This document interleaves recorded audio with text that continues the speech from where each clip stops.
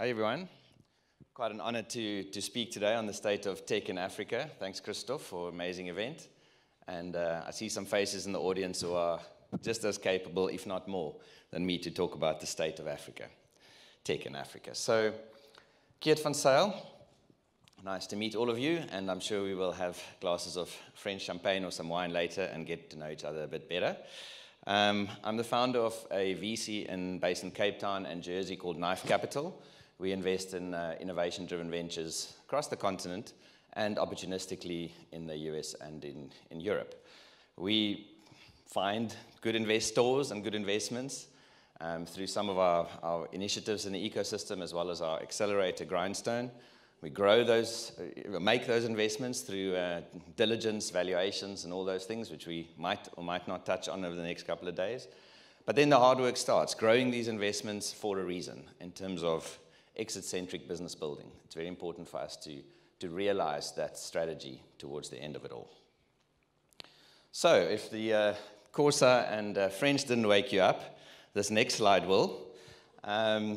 So when we were raising funding for our Series A fund in 2017, a mere 5 years ago, a US-based investor looked at us and said, but tech in Africa is an oxymoron. Does it exist? And, you know, I was actually quite taken aback and in a fit of rage sat up that night and wrote a blog about the oxymoron of tech or non-oxymoron of tech in Africa. Luckily, I didn't publish it because it was, I always need to read stuff in the morning if I do something in the heated moment. But a lot has changed, and the next couple of slides will show that. And the reason why I was actually quite irritated with this comment is because at that time, in our Knife Capital portfolio, we already have exited a mobile financial services company that grew throughout most of the countries in Africa, fintech, to Visa. We've already exited a predictive analytics business to General Electric. We already exited one of our Grindstone companies in radar analytics to Garmin.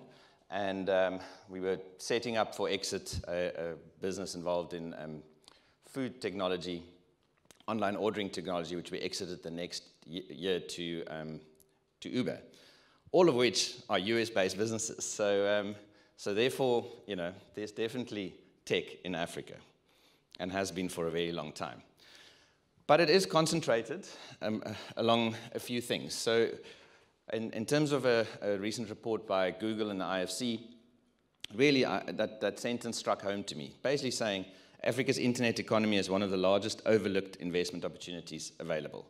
Not so much anymore, if you look at where we are in 21 and 22, but ultimately, whichever metric you use around growth factors, whether it's how much the digital economy is adding to GDP or any growth measures, it basically centers around 4 key areas.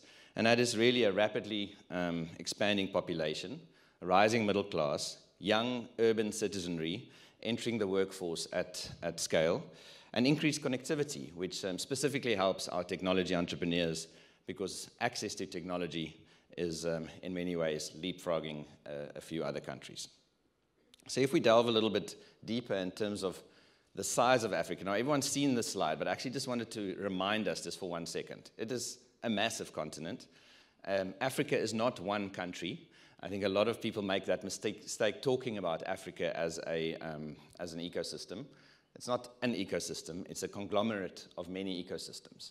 And in that ecosystem, different languages, different cultures, different legal systems, and each country in Africa has something different to offer to the tech community.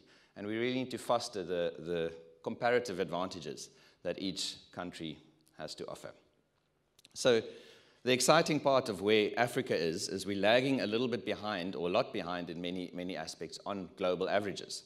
So this is a very recent report by Endeavor, which I would encourage you to download and have a look, which basically talks about the comparison between the digital landscape of where Africa finds itself in terms of internet usage, in terms of the digital economy, access to broadband, access to connectivity, and ultimately concludes that it's expected to grow 6 times by 2050 in terms of GDP and many other metrics. So Not throwing graphs at you for the sake of throwing, but to illustrate the massive growth opportunity that Africa is standing in front of.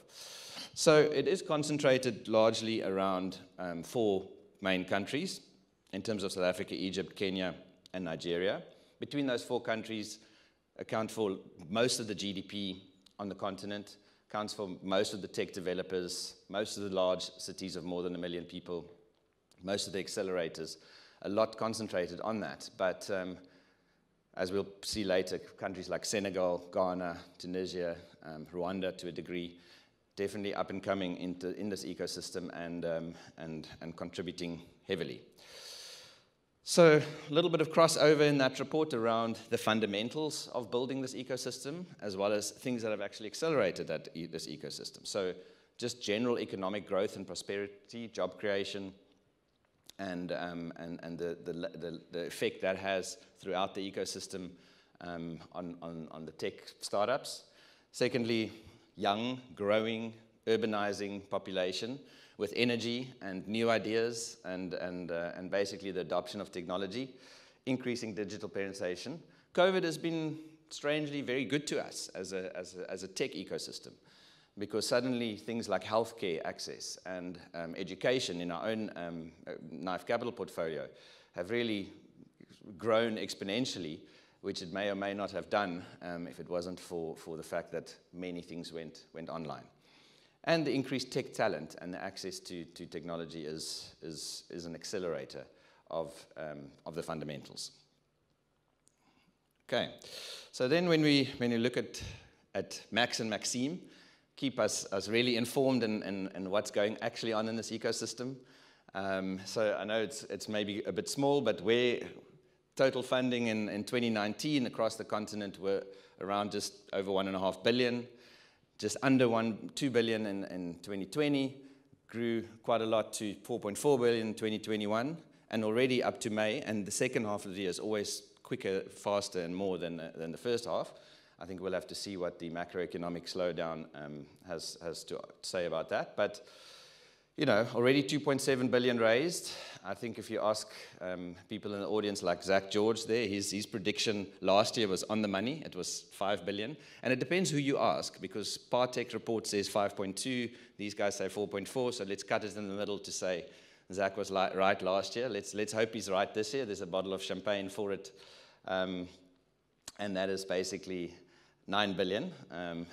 Christoph and them are in Africa Arena saying 6.5. So, you know, I'll have to buy champagne anyway, because any of those numbers are good for us to reach. But there is a lot of activity happening. Sorry, I just need to quickly do a time check here, because there's no timer here. All good. Okay, Catherine, you'll keep me honest, huh? So then, in terms of comparatively, this is maybe a little bit, just be careful of this graph, because not to scale. So the US and other markets, much more money there. But if you look at the growth rates, 150% year on year, quarter to quarter one growth in the African funding ecosystem. And interesting to note that Asia and the US are flatlining over that same period.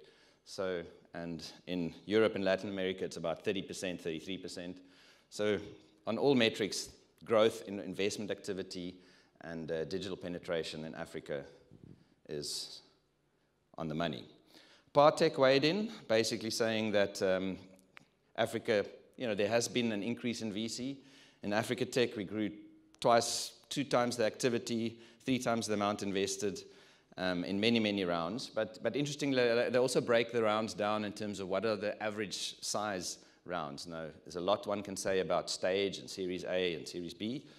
But around $1.2 million is an average seed round, 8.8 Series A, 24 Series B, and then it goes into the hundreds.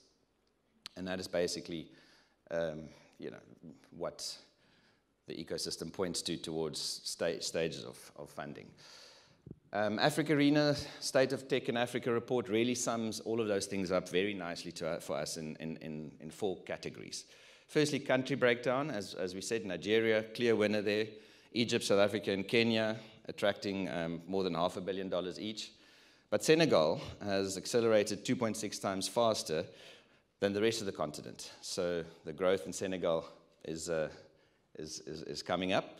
and one to watch. When you look at the sector breakdown, fintech, large, specifically when it comes to amount of funding raised, just because of the mega deals happening in fintech, so it's maybe a bit of an outlier there.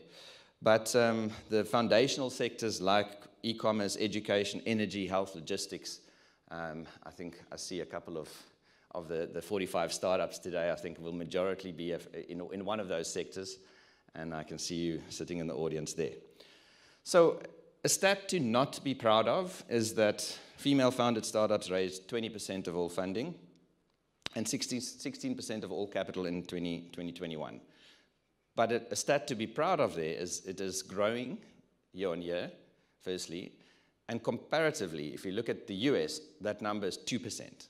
So our female founders are definitely doing that thing, and no, we are not there yet, and everyone, at least on this continent, needs to have this top of mind, because, once again, a key differentiator that this continent can offer in terms of tech on the global stage. Investors, yeah, double the amount of investors last year, and interestingly, a lot of them are not just coming in doing like a toe in the water, 1 or 2 deals. A lot of them are coming back to the second deal. Many of them are 5 deals later. So yeah, there's consistency, investors are there, and that fuels the ecosystem. So the opportunity, in my mind, is framed around the fact that there's consistent growth and traction. You know, it's not a flash in the pan, it's a movement, there's traction, there's growth. On the global stage, only 1% of global venture funding is going into Africa. So, you know, we will never be the majority, but, you know, if 1% becomes 2%, we've doubled our share of investment, and the opportunities are certainly there. Our startups solve meaningful challenges, you know. So Elon Musk famously said once on a panel that his kids sitting in America aren't actually going to be as great entrepreneurs because of the fact that they don't face as much adversity. Things work. There's no real reason to solve those challenges in a different way. So for all the challenges that we have on the continent, you know, the digitization of the solutions of those challenges, therein lies the opportunity. And then, because of scarcity, we generally build more sustainable businesses over here. There's just not as much money to throw behind runway. Entrepreneurs just have to bootstrap more, be more capital efficient. And it's also something that I wish for our ecosystem to not lose in terms of how we do it. Okay, so the African ecosystem, not going to go through this all, just a snapshot from the journalist. Don't look for your logo if it's not there and think they've messed it up. Grindstone Accelerator is not there, so we can. But at least it gives an idea that there are corporate investors, there are many funders, founders, and some key logos of businesses. The unicorns are starting to come, and there is debate in at least our groups on the Africa investor groups of, is it African if it's a Delaware business? Is it African if majority of its clients? So let's just adopt them all as African. There's 1 or 2 missing based on how you do that definition, but amazing growth and billion-dollar businesses. It'd be nice to see some billion-dollar exits and not just paper-based value. E-commerce giants, just if you look at Takealot and Souk, number of monthly visits, 10 million visits on their e-commerce marketplaces, 3 times as much in Jumia. So these are some of the large e-commerce giants across the continent. And then, interestingly, someone on a panel last week said, well, MFS Africa just acquired Global Technology Partners. So are African businesses now, is this an inflection point of African businesses starting to acquire international businesses? And I had to think about that. I said, I don't think it's an inflection point. I think it's just normal. It's just an extension of what's happening. A lot of businesses are raising large amount of capital. A lot of businesses in general in the world grow through organic growth or grow through acquisition up and down their value chain. So, but still, it was quite nice to see that these are also now starting to grab headlines. All right, if we look at some characteristics, unreasonably high return expectations, potentially lack of detailed information about the underlying investments, hype versus substance, consistent validation touch points. Early investors cash in early on, and it does require the number of investors to grow to extend the runway consistently. So unfortunately, if you Google those characteristics, or if you Google the characteristics of a pyramid scheme, those are the characteristics. So let's go through it again. Unreasonably high return expectations. We have to get real about what is actually unrealized returns, what are realized returns, how do we get more exits on the board, how do we give returns back to investors? Because money will always follow money, and we need to deliver the goods as an ecosystem. Lack of detailed information. A lot can be said about some recent high-profile corporate governance issues around some startups or scale-ups in Africa. So increased diligence become important. How do we look at it? What information do we make available to investors? And how to become slightly more transparent? Hype versus substance. I'm all for hype. Just make sure we hype the businesses where there are substance. Early investors cashing in. Fantastic for angels to cash out, cash in, reinvest that capital. But we also need to make sure people at the top of that pyramid, the funds, also give exits back to their LPs, because great LPs like FMO, IFC, and others are not going to continue funding the ecosystem unless they see the returns coming out. And that will be the number of investors growing. Lastly, in an economic downturn where we are now, why am I still positive and excited about this ecosystem? Well, there is a negative impact on the deteriorating macroeconomic climate. It will definitely have impact fundraising and valuations. We're already seeing some reports that are some down rounds, up to 30% down on what previous investors have come in at.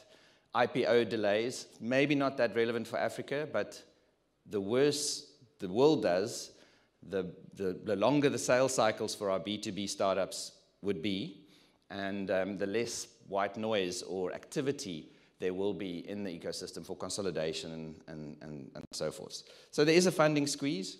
There's market consolidation. You might see it as a threat or an opportunity. Just depends on where the life cycle is of your business if you're in fintech.